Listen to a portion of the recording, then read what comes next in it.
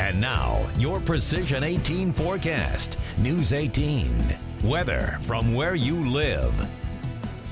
Clear and cold yesterday, seeing a high temperature of 17 degrees, dipping down to 0 by about 11 p.m. to midnight, late last night, early this morning. Now, temperatures are right back up to 17 degrees again. Winds are from the southwest currently, mainly cloudy skies throughout the viewing area. We're seeing those temperatures up to 16. Rensselaer, it's 19 right now. In Rossville, the same story in Kokomo, stepping out the door this morning. However, wind chills, the southwesterly winds moving in anywhere between 5 to 10 miles per hour throughout the majority of the viewing area, while our wind chill here in Lafayette is 12. We're seeing other portions of the region in the single digits. Feels like 7 in Rossville as well as Crawfordsville this morning. So what has changed over the last 5 to 6 hours that changed those temperatures so drastically? Well, here it is. One, we had the warmer, more moist air mass moving in, bringing that cloud cover along with it. And cloud cover during the overnight hours acts almost like a blanket, keeping temperatures at the surface a bit milder. So just as that cloud cover moves in, we see those temperatures begin to increase. On top of that, we're dealing with an area of high pressure off across the southeastern United States. That continues to pull moisture in from the Gulf of Mexico, along with warmer conditions, feeding into a round of low pressure off to the west of us, and that is bringing that warm front a little bit closer to our region this morning, and as a result, temperatures are already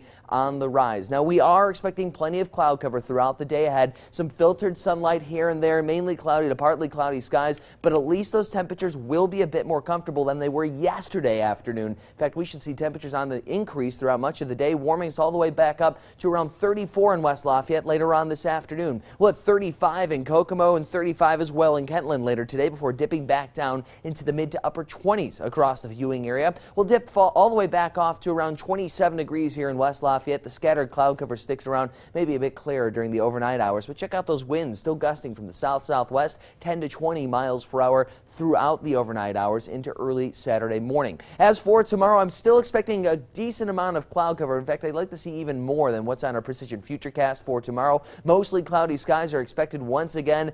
However, temperatures will run even warmer. We still have that area of high pressure off to our southeast feeding us. Those southerly winds driving temperatures up to 40 degrees for tomorrow. Mainly cloudy, mild but breezy. Winds will be gusting as high as 25 miles from the south-southwest tomorrow afternoon. We'll even hit the 40s again on Sunday. This time, however, it comes with a chance of rainfall making its way back into the viewing area. We are tracking a round of low pressure that should push back into the region as early as Sunday morning, early afternoon. That system will continue to progress right across the viewing area. We'll reach 42 degrees during the afternoon as rainfall. However, once those temperatures begin to decrease, we'll fall off to around 21 that night, leaving us a chance for a wintry mixture on the back edge of that system. Now, Monday, we dry out for a brief period. 27 your high temperature that day. Tuesday, 34. Slight chances of a wintry mixture that day, but that warm front moves in just in time for Wednesday, hitting 39 degrees. Slight chance of rainfall that morning.